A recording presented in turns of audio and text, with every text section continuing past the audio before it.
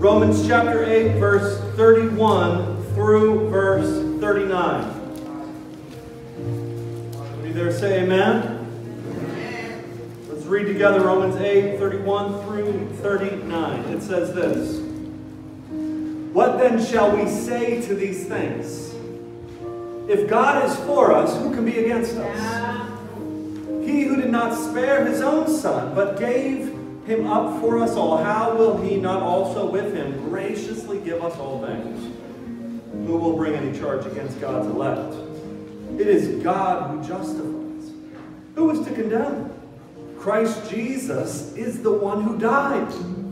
More than that, who was raised, who is at the right hand of God, who indeed is interceding for us. Who shall separate us from the love of Christ? Shall tribulation, or distress, or persecution, or famine, or nakedness, or danger, or sword? As it is written, for your sake we are being killed all the day long. We are regarded as sheep to be slaughtered. No. In all these things, we are more than conquerors through him who loved us. For I am sure that neither death nor life, nor angels, nor rulers, nor things present, nor things to come, nor powers, nor height, nor depth, nor anything in all creation will be able to separate us from the love of God in Christ Jesus our Lord. Amen? Amen. I want to preach to you this morning on these verses. Under the title, God is for us. Let's pray. Father, we thank you for these verses. We thank you for these truths. We pray that you would encourage us as we study them this morning. Help me to preach your word, not merely my thoughts. Pray that I would speak in such a way that is clear. We pray for your people who are hearing this word today, that you would open their hearts, that you would shape them. I pray for the lost that are among us, that you would save them this morning. It's in Jesus' name we pray. Amen. You may be seated.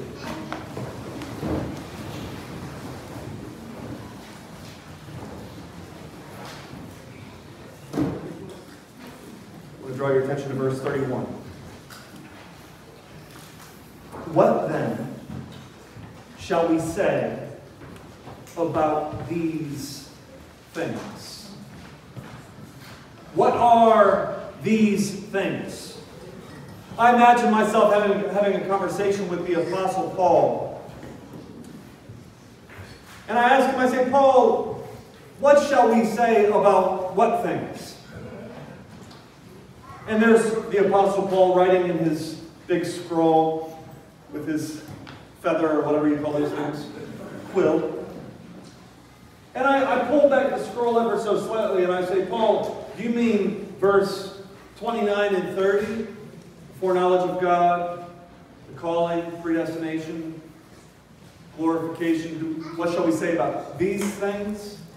Or do you mean, I pull back to reveal all of chapter 8, and I say, or do you mean all of the things that we've been talking about in chapter 8, the life in the Holy Spirit, and the reality that we still suffer, but we can look forward to glorification? What do you mean, Paul, by these things? And then the Apostle Paul asks me to step back because I'm touching his scroll. And then he just unravels the whole thing from right to left. And the whole thing is laid before me. And he says, what shall we say to these things? I think that's what Paul is saying here. Given everything that we have covered in the book of Romans, what shall we say? This past August, Mike Afalabi took myself and a couple others on a hike up Sugarloaf Mountain. And it was a nice hike, kind of straight uphill. You've ever been there? It's over near Frederick, about an hour from here. More elevation than I expected, probably 1,500 feet of elevation, over about a mile. So it was pretty steep. There was a few that I didn't think were going to make it the whole way up, but they made it. Thanks be to God. And we got to the top, and once we got to the top, we had this beautiful view. Mike showed us his view of the Potomac River. And Mike stood on this cliff and he said, "What shall we say to these things?" He didn't say that, but if he did, it would make my sermon so much better. That's the vibe I get when I'm reading Romans and I get to verse 31 through 39. Paul has taken us up this steep mountain of the gospel, and we've arrived at this tippy top. And he unravels the story. He goes all the way back to Romans chapter 1, verse 16. He says, "Don't you remember where we began this thing? For I am not ashamed of the gospel of Jesus Christ. For it is the power of God unto salvation for all who believe, to the Jew first, and also to the Gentile. For in it the righteousness of God is revealed from faith for faith. As it is written, the righteous shall live by faith." Paul has been leading us up this mountain of the gospel of which he's not ashamed. And he's taken us through the valleys of sin, across the rocks of condemnation. He's shown us the deadly cliffs of a works-based righteousness, taken us to the rivers of forgiveness and life in the Holy Spirit. And we get to the top of this mountain in these verses, and like I felt that day on Sugarloaf, the view is worth the journey. The view that we get of the gospel from this 30,000-foot vantage point has been worth the journey. Amen? Let me remind some of you, in chapter 1, we saw that humanity had exchanged the glory of God for images that resemble mortal men.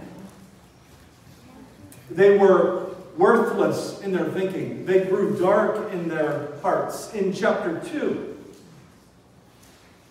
we saw that God judges all, Jew and Gentile, based on what they've done.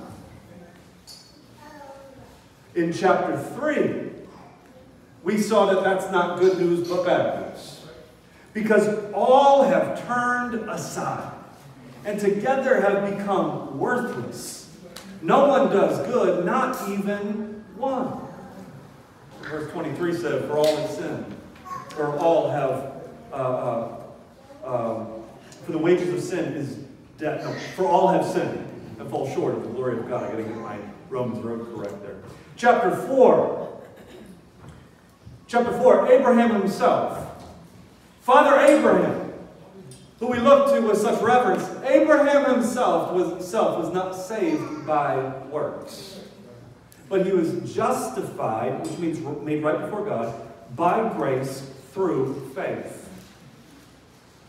And then we get to chapter 5. We too are justified not by what we do, but by grace through faith in the Lord Jesus Christ, who at the right time died for the ungodly. Chapter 6, the wages of sin is death, but the gift of God is eternal life through Jesus Christ our Lord. Chapter 7, we saw that the law-based morality is something that we do not live by, but rather we live according to a new law that is written on our hearts. And even though we struggle with sin, we have what comes in Romans 8, no condemnation for those who are in Christ Jesus. And we have the Holy Spirit that's been given to us. And we saw in chapter 8 this life that is free to live and to walk in step with the Spirit of God. Now I picture Paul leading us up this mountaintop, and now he shows us this beautiful view and he says, "What shall we say to these things?" I'll tell you what we said. God is for us. That's what we say. That's Paul's conclusion. God is for us. Ken Hartzell of Wheaton, Illinois, once told a story about how he was riding in a car with a friend of his. And while he was driving in his car, he noticed that his friend had a strange password on his phone. The password was pro nobis. So he asked his friend, he said, "What does this password mean? And why did you choose it as a password?" And so his friend goes on to explain that pro nobis is Latin, which means for us. And then immediately his friend got choked up. And after he composed himself, he explained that he had been through a very difficult time in life. After his parents' divorce, he went through a season where he assumed that God didn't care. He assumed that God had given up on him. And he said, going through that dark season of my life, I found hope in these two words: for us. Saints, I want you to find hope this morning in these two words: for us. God is for us. You see, life can sometimes feel and truly be a cruel conqueror. Maybe you feel conquered this morning. Maybe you feel as if the trials and the tribulations of life have conquered you. Your sin has conquered you. Your inabilities have conquered you. You want to be smarter, stronger, smoother, more successful. But then life happened. And sometimes the words ambushed or defeated describe you more so than conqueror. And then we do this a lot on Thanksgiving Day because we sit around and what do? We enjoy everybody else's Thanksgiving meal through scanning through their Instagram and their social media. And you look, you scan across others, and others seem younger and prettier and more successful, and they have more friends, and they're more outgoing and have a better personality. And you think to yourself, you know, not only has life defeated me, it hasn't defeated them. Not only am I alone, they're not. Am I worthless? Am I truly alone? Now, I'll tell you where you're not alone. You're not alone in those feelings. Because even though everybody puts their highlight reel on social media, everybody's scanning the same thing and feeling the same thing, am I worthless? Am I enough? Have I done enough? The root behind so much of our sin is a search for significance, a search for meaning, a search for security, a search for a sense of being a conqueror, a search for a feeling of love. And some of you might say, you know what, in all of these things, I feel like God has given up on me. In all of these things, I feel like God doesn't really care. I want you to be encouraged today. Yeah. And I think God wants you to be encouraged today. As you look at a 30,000-foot view of the gospel message, I want you to look at this astonishing allure of pure beauty and hear these words. What shall we say about these things? Answer: God is for you. Paul displays the breathtaking views of the gospel with 5 questions that are designed to persuade the listener. Notice with these 5 questions that we see, there is no answer given. The point is in the silence. Here's the 5 questions. Number 1, if God is for us, who can be against us? Number 2, if God gave us his Son, how much more will he give us all things? Number 3, who will bring a charge against God's elect? Number 4, who is to condemn? Number 5, who shall separate us from the love of God? Verses 31, 32, 33, 34, and 35. No answer is given to each. The point is in the silence. Because God is for us. Let me take these 5 questions and categorize them into 3 different categories. Because God is for us, there is no opposition. Because God is for us, there is no condemnation. And because God is for us, there is no separation. Let me break down each of those three categories. Number one, because God is for us, there is no opposition. Who can be against us, he asks. No answer. Why? Because no one can oppose God. In Paul's day, there was plenty of opposition. The Romans, these Christians that are receiving this, they're literally just coming back into Rome. Claudius, about 7 or 8 years before, had pushed them out of Rome along with all of the other Jews. And now, at the time of the writing, within about a 3-year span, Christians are just now coming back into the city of Rome. They've got opposition all around. They're gathering in the small house churches, which is a sign of persecution. Paul himself is going to die by the sword within about a decade of this writing. He's not saying that there is no opposition. There is opposition. But there is no ultimate opposition that can actually oppose what God is doing in your life. Yeah. Now, how so? Well, he tells us, verse 32, with another question. He says, "He who did not spare his own son, but gave him up for us all, how will he not also with him graciously give us all things?" Listen, without a Savior, your greatest opposition is God. Forget all of your enemies. Forget all of your foes. If you don't have a Savior, God is your greatest opposition.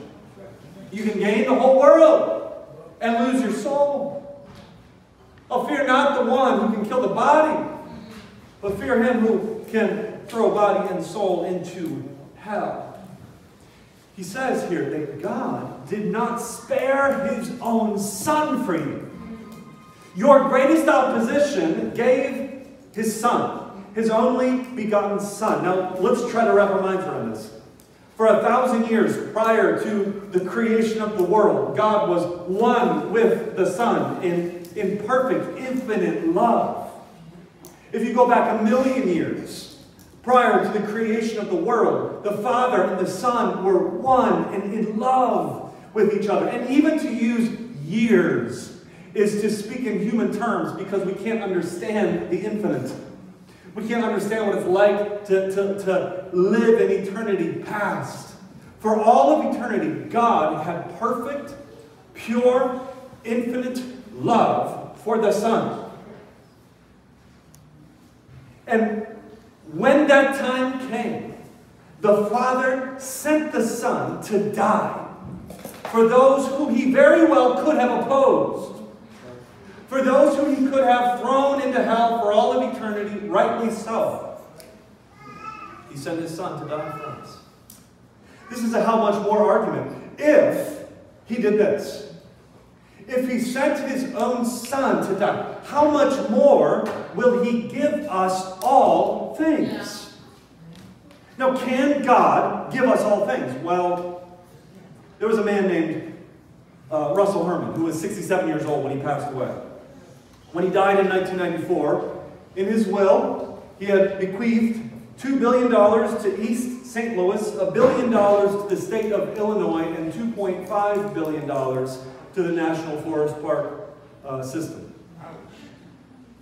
The problem is, his only asset when he died was a 1983 Oldsmobile.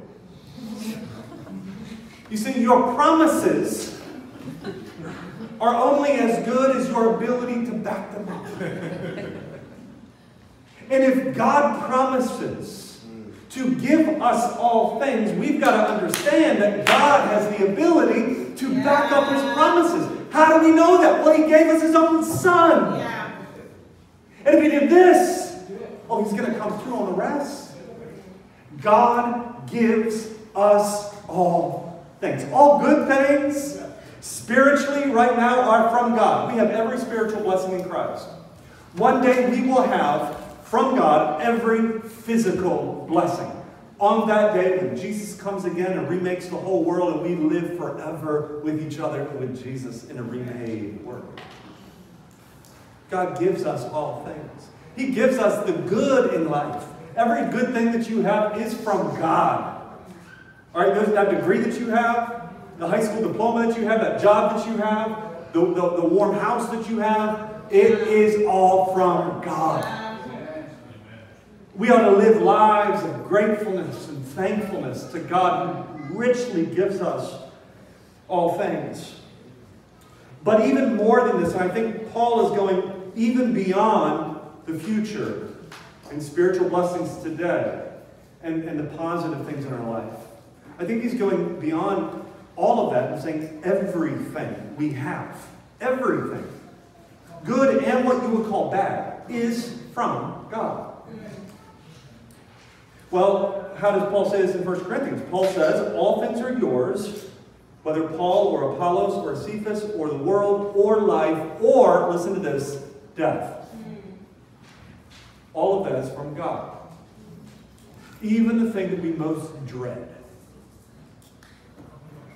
our death. That moment that you die is not outside of God's control. And if death is from God, then everything that we dread, everything that we might call opposition today is ultimately from God. Now, even if opposition is from God, then that means that God has his hands on, has power over, and has the design behind everything that happens. Therefore, what we call opposition, or what feels like opposition, is not. Yeah. It's not opposition. It's part of God's plan. And so therefore, nobody can oppose you. Yeah. You have no opposition. Secondly, because God is for you, there is no condemnation. Look at verse 33. Who shall bring any charge against God's elect? It is God who justifies. A little confession. My wife and I were arguing some months ago. And, like most of our arguments, I don't remember what it was about. All right? Those of you that are newly married and you're in the middle of a hot argument right now, just know that there's going to come a time where you don't even remember what you are arguing about. So just be careful what you say. All right? So my wife and I were arguing about something, and I said, this is a confession, all right? I said, it is a good thing that you are justified by grace through faith, because there are just not many good works. And she looked at me and she said, it's a good thing that God justifies you by grace through faith. And then we just kind of laughed, and we were like, it is. That's true. This is how, Christians argue.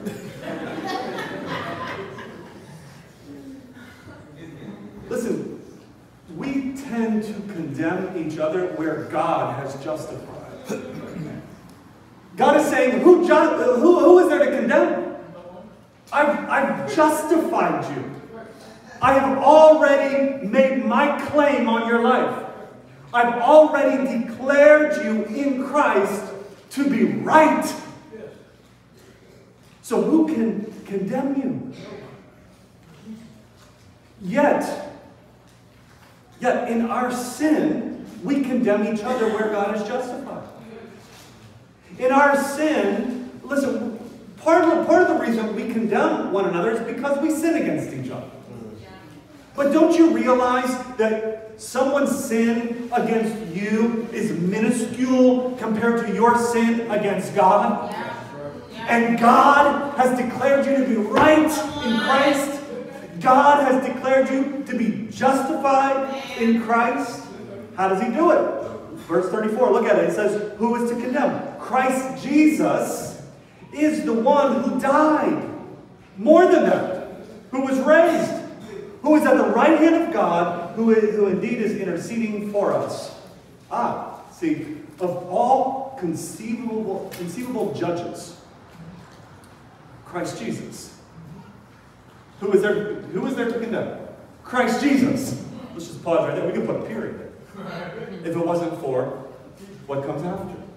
Who is there to condemn? Christ Jesus. Listen, Christ Jesus, who lived a perfect life, who beautifully loved the broken and the outcast, who displayed God's standard of perfection, who dismantled the Pharisees' arguments. If Jesus Christ walked into this room right now, physically, and you looked at him, what expression would be on his face toward you? You see, the way that we answer that question tells us what we believe about the gospel message. If when we look at Christ, we see even an ounce of condemnation, well, that means we can grow in our understanding of the gospel. That's good. When Christ looks at us, it is with complete acceptance, complete love. You're justified. Who is there to condemn? Well, I think what he's saying is the only one that could is Christ. But Christ Jesus is the one who died. More than that, meaning Jesus dies on the cross for our sins. We don't stop there. Something even greater. He was raised from the dead. Yeah. You see, if Christ wasn't raised from the dead, then we would be left in our sin. There would be no victory over sin because the curse of sin is death, and Jesus died and stayed dead. No. He was raised from the dead. Amen. And then he ascended to be with the Father, and now he sits at the right hand, it says, of God, interceding for us, meaning your Savior, whose precious blood was spilled for the forgiveness of your sins, is right now seated at the most prominent place next to the Father, saying, I died for that individual. Interceding on our behalf. Christ has so radically saved you that you are utterly absent of any condemnation from him. And he is the ultimate judge. So if the ultimate judge, through his work on your behalf, gives you a thumbs up, who can condemn you? Now, I've been preaching to Christians.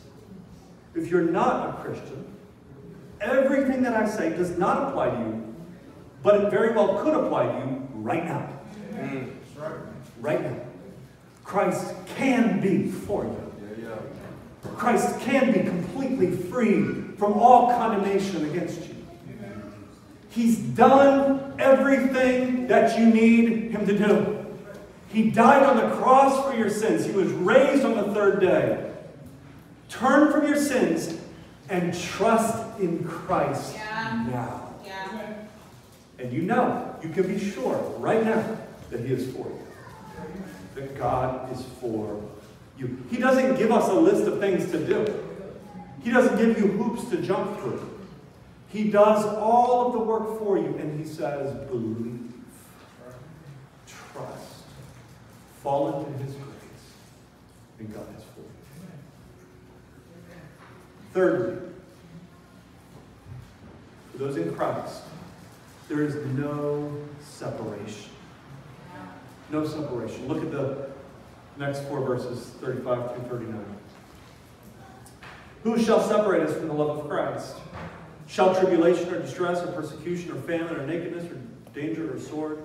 As it is written, for your sake we are being killed all the day long, and we are regarded as sheep to be slaughtered. No, in all these things we are more than conquerors through him who loved us. For I am sure that neither death, nor life, nor angels, nor rulers, nor things present, nor things to come, nor powers, nor height, nor depth, nor anything else in all creation will be able to separate us from the love of God in Christ Jesus our Lord. He's asking us to look at these bad things. And he's asking us this question: do these bad things have the potential of ever separating us from God's love? You see, because of these bad things, these are the things that tempt us to give up on God. These are the things that tempt us to believe that God is not actually for us. These are the things that tempt us to believe that God does not love us. Notice, even in writing this way, he's telling us, church, that tribulation does continue. We're not out of it yet. Tribulation is where he begins. Life is not easy. It's hard. What might separate you from God's love? What? Would it be distress, persecution, famine, danger, sword, guns, violence on the corner, concern for your own safety, natural disasters, disease, a shortage of cash for food, people who have turned their back on you because of your faith? You know, Paul quotes here the psalmist's lament from Psalm 44, verse 22. For your sake we are being killed all the day long. We are regarded as sheep to be slaughtered. Now see, listen, this sermon may fall flat for some. And I'll tell you why. Because for some, you want victory to be fully experienced now. Victory is yours now. Your challenge is it's not fully experienced now. Meaning we don't look and say, there's the kingdom of God. Here's the kingdom of God. It's spiritual. And so tribulation continues. This sermon will fall flat for some who most cherish accomplishments in this life. If your chief goal is success or money or respect from the community or letters after your name or having a family or having somebody that loves you, if this is your chief goal in life, this may fall flat. As a matter of fact, it will. Why? Because you don't fully understand the reality of hell and the amazing grace of heaven. If your chief hope is in this world, this sermon will fall flat. Yeah. But if your chief hope is that you'll be forgiven of your sins, saved from the reality of hell, an eternal separation from God, brought into a loving, reconciled relationship with the Father through Christ with the power of the Holy Spirit, and Christ then is your chief aim and goal, then that means that even as you face trials and tribulation and opposition in this life, all of these things will be working for you. Yeah. And you are more than a conqueror. You see, all of these things that are listed, I believe, are the reasons that we might give up on God. We're tempted to give up on God because of the hardness of life. We're tempted to disdain God because good seems distant. But none of these things, we're told, have even the potential of separating you from God's love. Yeah. Not even, listen to this, not even your foul response to these things. You see, someone might say, well, I could still give up on God. No, you won't. Because these are the very reasons why someone would give up on God. And what he's saying is the reason you would be tempted to give up on God, even that isn't enough. Yeah. His love is that strong. It is that binding. The list goes on. He says, not death nor life. These are the two possible stages of existence. In life and in death, you will not be separated from God's love. Angels and rulers, likely demonic angels. Those things that are present and things that are to come. Meaning the current realities of this life and the future unknowns of life are not enough to separate you from God's love. Not powers, nor height, nor depth. And some days you feel as if most everything in the world is against you. He says there's nothing in all of creation that is able to separate you from God's love. It's as if Paul looks all the way up to heaven, and he looks all the way down to hell, and he says, I don't see anything that will separate you from the love of God. Instead, in all of these things, now he's talking about these tribulations, these trials that you face, and then all of life from hell to heaven. In all of these things, he says, you are more than a conqueror. Yeah. You are more than a conqueror through him who loved you. Super conquerors. You know, a conqueror, you might call a conqueror someone who was able to attain their own victory. But we are someone who has a God who attained our victory for us. And he is omniscient and omnipotent, meaning all-powerful and all-knowing, and he's working for us. And so it's as if poetically the only word he can come up with is that you're more than conquerors. You're more than a winner. This allows you, church, to stop comparing yourself to others. Because you are already, in Christ, more than a conqueror. This allows you, church, to be able to genuinely celebrate the success of another. You know why you so often struggle to celebrate somebody else's success when you feel like junk? It's because you feel like junk. It's because you have loser syndrome. And you can't celebrate the win of somebody else. No, this allows you to say, no, I am more than a conqueror in Christ. And I can celebrate. I can rejoice with those who rejoice. This applies to one in Christ who has all of the accolades in the world. And this also applies to one in Christ who has been overlooked by the world. This applies to the one who eked by in life, made just enough to survive, was a late bloomer spiritually, never even led another soul to Jesus. That one is more than a conqueror. Why? Because it's through him. Yeah. It's through Christ. Yeah. Don't you see that every response in here, it takes us to Christ? Paul can't even talk about God's love without talking about Christ, the cross, his death, burial, and resurrection. Who will oppose us? He says, look at Christ. Nobody. Who can condemn us? Look at Christ. None. Who can separate us from the love of God? Look at Christ. Nothing. When I was a little rebel kid, my mother and father were kind to me. I remember being probably about 13 years old, and I was really angry about something.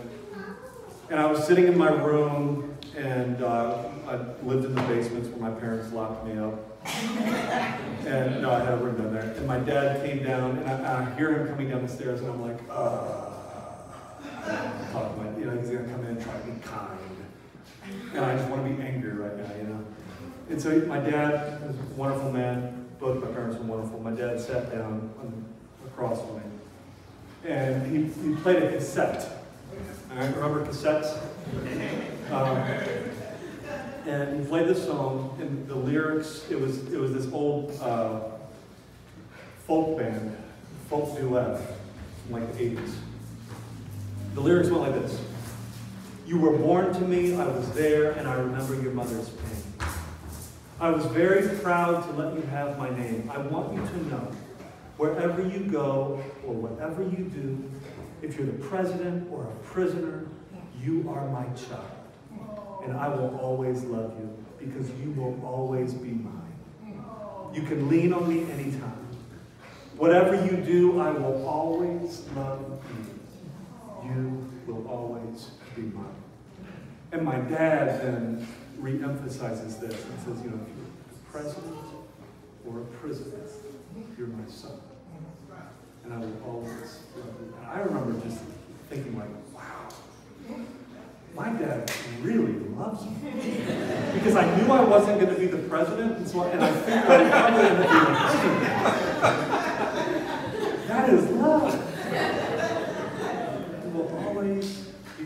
it's hard for me to wrap my mind around a God who has infinite love for me. What if I forget that I love God? Because I know some of you had high school crushes, you've had all kinds of crushes that you don't even remember anymore. How is it that you're going to continue to love God? How is it that you're not going to forget God like you forgot all of your old crushes? Well, your inseparable love relationship with God is not based on your ability to keep loving Him. It's based on God. It's based on God's unchanging characteristic. And God has set His, listen to this, His unchangeable and unchanging love on you. And it will never change. Ever. For all of eternity, no matter what. And if God keeps loving you, you will keep loving God. Well, what if I want to run away from His love? Oh, I will, and I do at times. But His love always chases me down and leads me back. What if I give myself over to a life of unrepentant sin? You won't. Because you've been given the Holy Spirit of God in His love. And yes, while there may be seasons of sinful activity in your life where you're trying to run away from God, Romans chapter 2, verse 4 will always prove true, which says, His kindness leads us to repentance. Do you think that after my dad showed such kindness to me and walked out that I wanted to just continue to be a rebel against Him?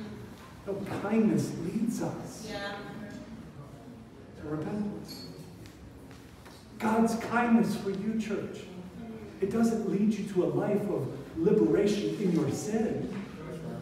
It leads you to a life of liberation from your sin. It leads you to a life of obedience to God. What if He discovers something in me that turns His love away? Because I know that that's your concern about human relationships and human love. What if they discover this thing about me? Will they keep loving me then? Saints, God already knows everything about you. He knows every secret thought, every impure desire. And God has said, you will always be mine. What can separate you from the love of God? Not tribulation, nor distress, nor persecution, nor famine, nor danger, nor sword, nor death, nor life, nor things present, nor things to come, nor height, nor depth, nor anything in all creation will be able to separate us from the love of God in Christ Jesus our Lord. Therefore, God is for us. Amen. Father, we thank you that you are for us. We thank you, Lord, for taking us to the heights, beautiful heights of this gospel message so that we might just stand in awe of your love and be grateful. Lord, I pray that you would help us as we seek to apply these truths to our lives. That we would not seek meaning, significance, love in any sinful way. But that we would know that we are already more than conquerors through Christ who loved us. It's in Jesus' name we pray. Amen.